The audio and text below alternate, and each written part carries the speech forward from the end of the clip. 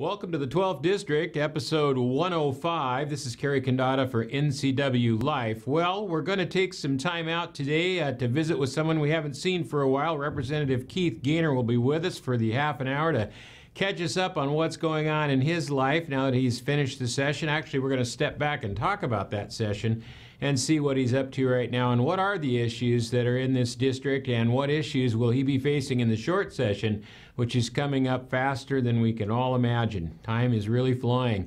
At the end of the show today, we're going to bring you up to date on the Democrat polls, how those candidates are shifting. It's changed quite a bit since the last time we visited that. We'll look at the president's approval rating as well, congressional approval rating, and we're also going to talk briefly about some of the hot local races we'll be talking more about in the coming weeks as the current election creeps up on us, as well as Referendum 88 and I-976. We'll be talking about both of those in the next show. And one more little tidbit at the end of the show today about fundraising from various groups and maybe where you should or shouldn't put your political contributions. All that on episode 105 of the 12th District. We'll be right back with Keith Goehner.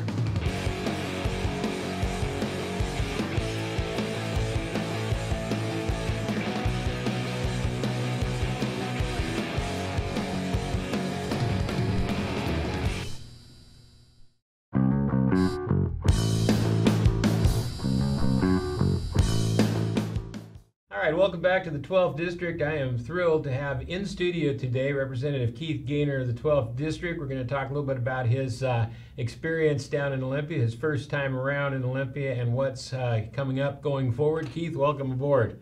Thank you. Good to have you back. So what an experience you got to go over and get. You got a couple committees. You got local government, you got transportation, you ended up with a state government committee. So that was a pretty good start, pretty good committees for a guy that came out of the county. Tell me a little bit about getting into session, brand new things. What surprised you? What didn't surprise you? What do you think of the whole thing now that you've done a session? Well, it was a totally different form of government, and that was the biggest change. You know, at the local level, you're dealing on a weekly basis with issues, and you can resolve a lot of those conflicts in a short period of time. But when you get to the state, you know, the only things that happen are on the floor.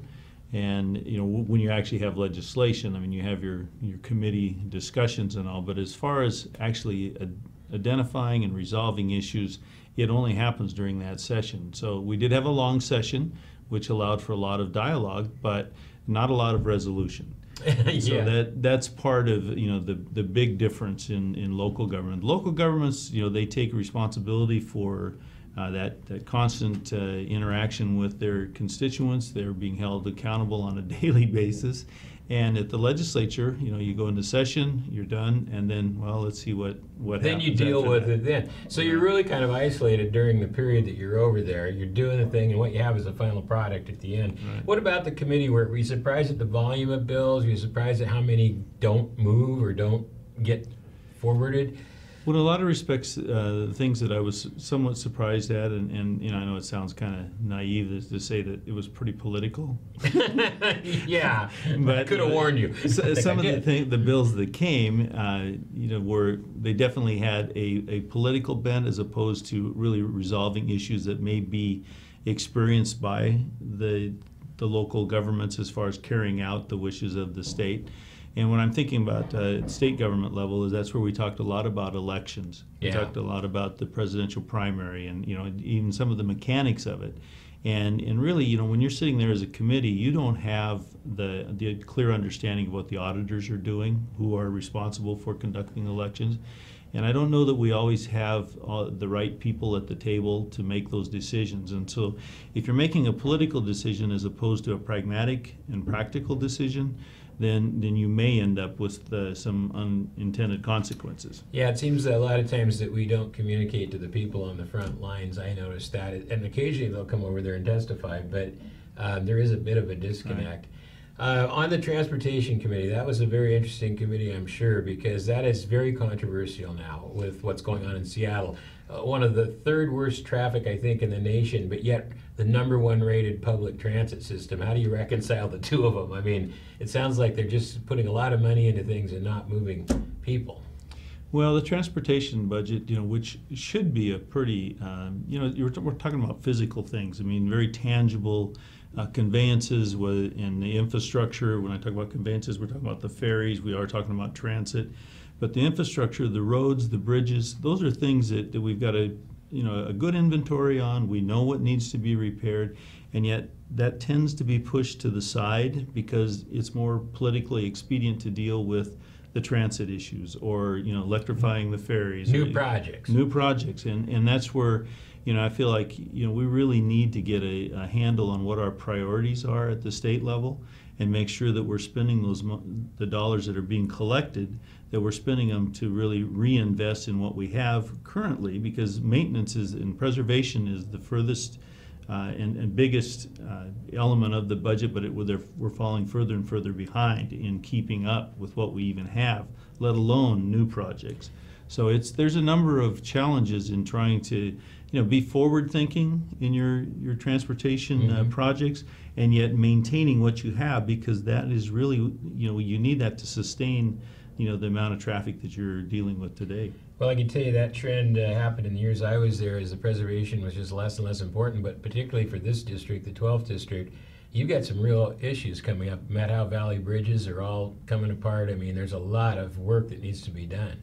And it just isn't happening. And there's going to come a time, right, when we're going to be in real bad shape, because some of these highways, it's the only way in. It is. The thing that I think gets lost at times, too, like when you talk about those Methow Valley bridges, that is the only point, and particularly during the winter. If something should happen, I mean, if you lose a bridge, which is really the case because they're all rated, high priority for repair. The Transportation Commission has gone up there. They've looked at them. The Joint Transportation Committee has also considered those. So, I mean, there's a tremendous amount of money that needs to be reinvested. But my point was going to be that we don't have a large population base, but it is critical for all the people that come. It is just being up there last week and talking with some of the tourist-driven industries, and the amount of people that go to the Methow is incredible. Yeah. So I mean, there's a dependency on people from outside the area to access that area too. It's not just the locals. And the reason I say that is sometimes you look, well, you have millions of people in the Puget Sound area. That's where the money should be invested. Well, yes, it should be invested there, but those same people come here. Yes. And our economy really is dependent upon getting good access to these areas that are providing some of those recreational opportunities, and that's really what keeps a lot of people going in their businesses. Well, obviously tourism has become a huge part of agriculture and tourism are the two biggest things going on over here, so that is critical. Now we start talking about your local travels. Before we get there, I want to go back to the session for a moment. Were you surprised at the budget process? Now, the transportation budget went fairly smoothly. We didn't see a gas tax increase, which I was surprised at. Capital budget seemed to go pretty smoothly, but this operating budget was beyond belief. Well, even with the transportation budget, which was had a bipartisan proposal from the House, by the time it got done with the Senate, it really didn't look a lot like what we started with. So, I mean, there was a lot of behind closed doors type negotiating, and at the end of the session, we were asked within last 2 days of the session to vote and approve a multi-billion-dollar budget. And so, the operating budget we had very little input on.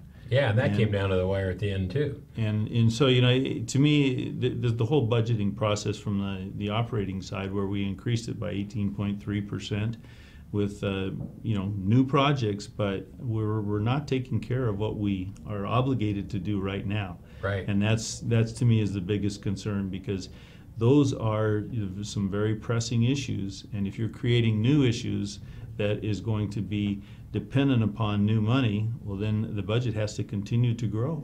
Yeah, well, we always fight that bow wave that comes, especially with an increase like that, and with the potential of a slowing economy, which we're starting to see pieces of. So we finish up the session, you come home, now it changes, it's a different mode entirely. You're out visiting, you're out seeing people. What are the big concerns that you're seeing in the 12th district now? What are the top 3 concerns that people have going into the next year? Well, I think probably the 3 top things that I've heard about it would be schools, the actual regulatory environment for business, and then agriculture and making sure that we're able to keep the ag economy going. Now, some of that you can't, the immigration side you really don't have a lot to do with. That's more federal, and that's certainly a big concern. But you're talking about other regulatory issues beyond that. Well, actually, I am talking about labor, which does appear to be more of a federal thing, but the state, because they're a sub-agent of the federal government as it relates to the H-2A program, the state has gotten involved in regulating some of those elements, which does have a ripple effect. So if you're not even an H-2A employer, you are depending upon the local or the U.S. workers to provide your labor, and if they're being impacted at the H-2A side, it does have a direct effect. So I mean, as you well know, I mean, governing is a very complex process. It's not just localized, because we are in a global economy. Mm-hmm. And it has its many facets and tentacles that reach out and often affect you in ways that you don't understand until you're down the road a ways. So whether it's I'll go back though to on the state side with the education. I mean, I think school districts are still trying to figure out where do we stand. What kind of money do we have, and the money was given, but it also came with some strings attached. Yeah. And so what used to be allowed at the local level now is not allowed. Mm-hmm. And then other dollars, you're supposed to invest it here. Well, each district has a different needs, and the way that they've fashioned their curriculum for their communities, it does vary. One size doesn't fit all. No. And then from the business side, I mean, I just continue to hear from business people that we can't handle any more taxes. And that was a real favorite thing of this last session was B&O. Well, the businesses can pay a little more, and that really is coming home to not only impact the people with their businesses, but then they have to pass that cost on. Whether it's in a restaurant or whether it's some other service that you're providing, you can continue to absorb that and actually keep your doors open. Well, I just and right down that line, I just read an article today about how big a concern this new minimum wage on January 1st going to $13.50, and they broke down what the expense was per person. It was pretty startling because you not only have the increase in the minimum wage, but then you have other people that have to move up that ladder. But you've also got the payroll taxes and everything that goes with it. Now you've got a paid family leave program and paid sick leave on top of that. So this is like the perfect storm coming at small business, and I think it's that one's the fear I have is particularly for, like you said, our restaurants and small operations, that they're just not going to survive another hit. So I can see that would be an issue. On ag, labor is obviously a factor, but you also have to deal with that minimum wage and the paid sick leave and all those factors. Some people don't, realize that that's all part of that too. Well, one of the things that I've made a point of trying to share with people is that in the ag economy, there really aren't. I don't think that I'm not aware of too many people that are paying minimum wage. I mean, we've far gone beyond that. And yet you get that compression factor. So when that minimum wage rises, people say, well, minimum wage is this, so I should therefore was above minimum wage so much before. I should be again. And so you continually see that increased pressure that each business has, and as you mentioned, all the other costs that go along with that are not often factored in. Well, and you can't raise your prices. I mean, in agriculture, you're kind of controlled on your pricing. A restaurant can raise prices, but again, that's a problem because it's getting more and more costly to go out. People just will not go out. Right. One of the pieces of this article that really startled me was the labor group saying it's a good thing because the businesses that survive will be better off. That's a horrible thing to say. We're going to put a bunch of people out of business, but the guys that survive that can figure it out will do okay. I thought, well, that's I just don't see that being a positive. All right, so you're back, you're visiting, you've been out on the front lines. Coming up, we got a short session. It's going to sneak up on you faster than you think. And here we go again. Now, you're going into this short session with these concerns, things that are already happening, but potentially more. We just saw a bill potentially introduced. There's a talk about a basic income, bill that's going to guarantee individual income. We've talked about capital gains and income tax, and the new speaker says it's on the table. So on top of everything that's happening now, there's more to come in the short session. What do you think? How far will these folks go? Well, from some of the things that came before us in our committees in this last session, and I anticipate that they'll come back. They could go quite a ways. Yeah, that's I think when the I say concern, quite a especially ways, with a new speaker. Right. Yeah. And when you think about a guaranteed wage, I mean, when you have already been artificially raising the minimum wage to make people more competitive. I mean, the anticipation there is that if people go to work, they will get a set wage. But I'm not sure, I mean, I've seen some places where basically they're writing a check to every citizen. I believe this bill is universal basic income and just says everybody deserves a basic income whether they work or not. I mean, that's so far out there to me, but that's the kind of thing that we're seeing from particularly Seattle-based legislators who pretty much dominate the thing over there. And that's, I think, J.T. Wilcox was on with us a few weeks ago, and that was his concern, is these guys really are pushing the envelope. And I think, one of the things that I did, became very apparent. I've always thought that I felt this way, but it was really reinforced when you get over and deal with a lot of legislators who really are not involved in small business, or even, if they're involved in a big business, they're all getting a check. They're not really having to look at the bottom line. How do we make this? How do we make payroll? Right. And that's one of the biggest issues that a small business has. But in a small business, I think the employees are a lot more cognizant of what it takes to make that business successful, as opposed to a larger business where they've got they've got these siloed responsibilities. They don't really think that much about it because they get a direct deposit. Life goes on. Yeah. It's all fine. But when you're in a more rural area, people know who the employers are in the community. They know who they want to work for, and they know why they want to work there, and they want to make sure that business stays and is sustainable for that community. And there's a different attitude and a different mindset in the business community in rural areas as opposed to urban areas. And I do know that there are tremendous amount of entrepreneurs that are in the state of Washington, and you see so much that has happened here. But what really does drive that Washington economy is still the small business owner. Oh, absolutely. It's a good share of the jobs, but they are under tremendous pressure, and I think that is going to be the story of 2020, beyond politics, which would be very interesting too. All right, well, we're getting close to the end of our interview, Keith. It's great to have you here. I know you did a great job, by the way. I watched what you did, and you and Mike are a great team. And of course, Mike's going to be here next week, and we're going to have a chat with him too. But anything you want to add? Any other thing that I missed maybe about this year so far and next year? I think one of the things that I just want to touch on as far as legislation, I am proposing a bill here that will help equalize the cannabis licensing with the Liquor Control Board.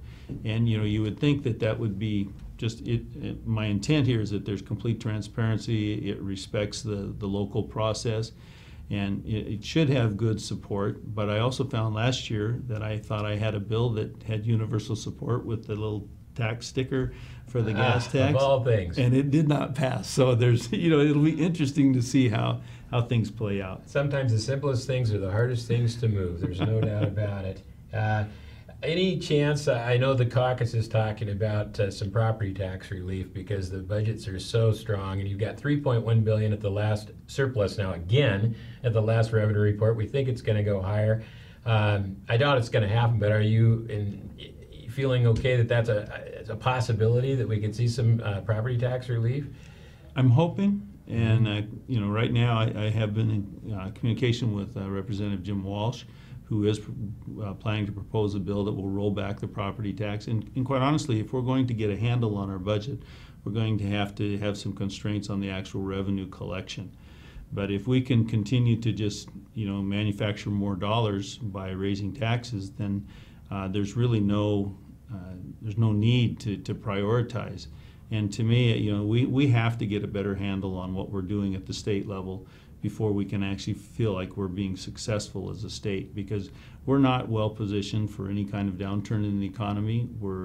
We are taking on more and more responsibilities, and some of these things are really going beyond the scope of what government really should be involved in.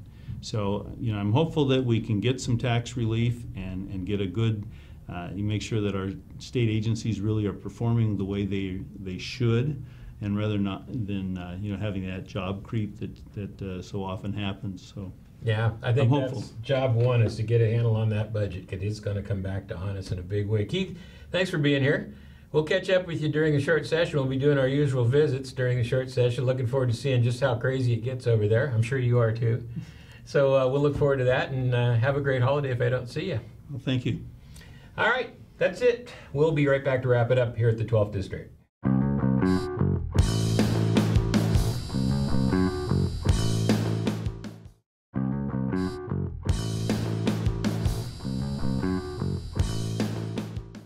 All right, welcome back, ladies and gentlemen. I hope you enjoyed our interview with Keith Goehner, your state representative in the 12th District. He's got some substantial challenges ahead of him, lots of issues popping up, and of course, with the new Speaker of the House, things are going to shift dramatically, and with only 41 members on the Republican side, it's unlikely they can do much in terms of keeping the balance in Olympia.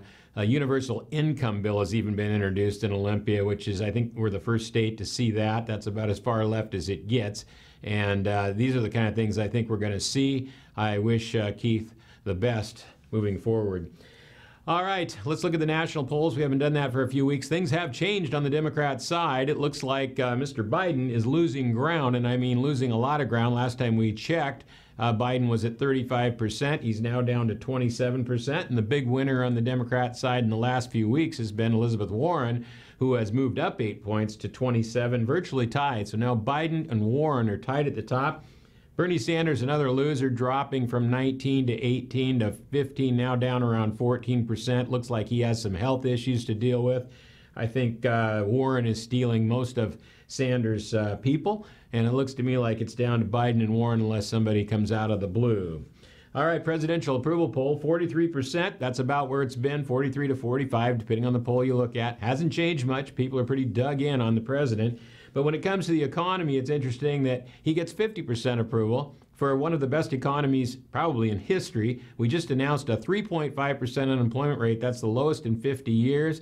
And while people say the economy is slowing down, I think that has a lot to do with the Chinese trade situation, which I believe will be resolved and put things back on track. Interest rates are coming down. Housing is starting to heat up again. So things are moving in the right direction. And the 50% says it's all politics in that poll, not what's really happening on the ground. Local races heating up. Barron versus Hemphill in the local school board race, and Jakes versus Tiger. Those are going to be interesting and close races. Also, the Chelan mayor's race with Getty and Cooney is really a division between old thinking and new thinking, and maybe traditional, I should say, versus maybe some new stuff. And we'll see what Chelan thinks about that. East Wenatchee mayor's race and Entiat mayor's race also heating up. Last but not least, folks, if you're going to donate your money directly to candidates, whether they're local, whether they're state, or whether they're federal. These groups that you see that solicit you every day, the various groups on different subjects, really aren't very efficient with your money. If you're going to spend that hard-earned money on a candidate or on a cause, go after the candidate that is of your choice, regardless of which side they're on. Direct to the candidate is the only place to spend your political money, not to groups, and probably not to parties.